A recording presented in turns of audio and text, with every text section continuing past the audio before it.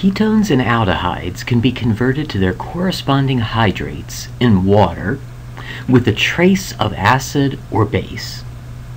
The position of equilibrium depends on the electrophilicity of the carbonyl carbon, and as a result, aldehydes are more likely to form hydrates than ketones are. Let's take a look at the mechanism for acid-catalyzed hydrate formation first. This reaction amounts to a nucleophilic addition of water across the carbonyl.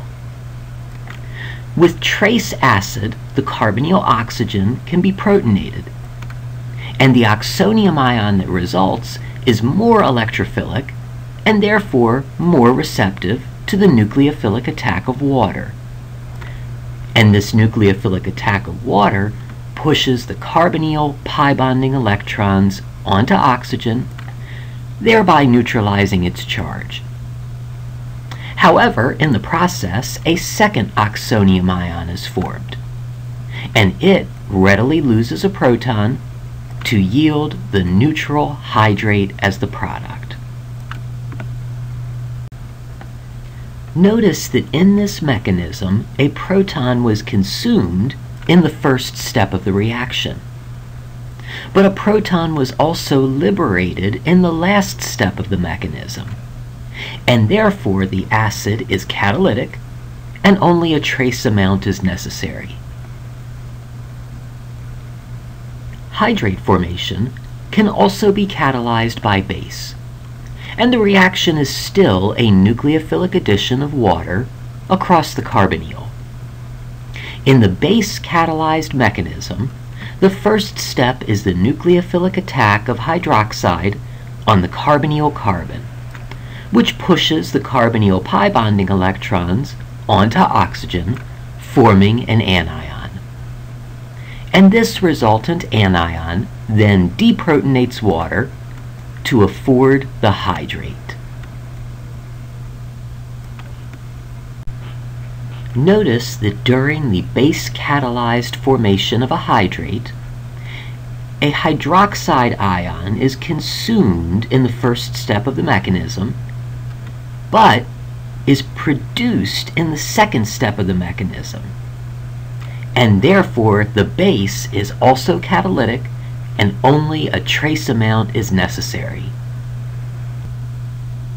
In both the acid and base-catalyzed reactions, the net result is the addition of water across the carbonyl pi bond. A hydroxyl group is added to the carbonyl carbon, while a proton is added to the carbonyl oxygen. A classic specific example of hydrate formation utilizes a substrate known as chloral. This molecule has a very electrophilic carbonyl carbon because of the electron withdrawing effect of the trichloromethyl group.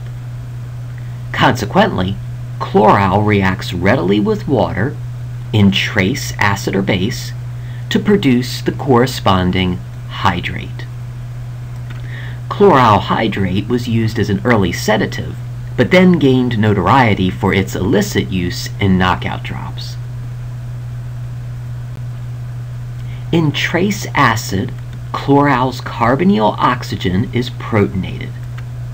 The resultant oxonium ion is attacked by water, and the carbonyl pi-bonding electrons are pushed onto oxygen. Finally, the loss of a proton from the last oxonium ion yields chloral hydrate. On the other hand, in trace base, chloral's carbonyl carbon is directly attacked by hydroxide, and the carbonyl pi-bonding electrons are pushed onto oxygen as a result. The anion that forms then deprotonates water, and this produces chloral hydrate as well, but via a different mechanism. In summary, hydrate formation is the nucleophilic addition of water across the carbonyl pi bond of a ketone or aldehyde. The reaction requires a trace of acid or base to act as the catalyst. Particularly electron-poor aldehydes favor hydrate formation. Typical aldehydes equally favor the carbonyl form and the hydrate form.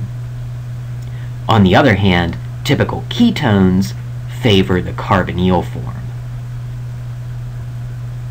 The preceding has been an excerpt from the book Introductory Organic Reaction Mechanisms, a color-coded approach to arrow pushing.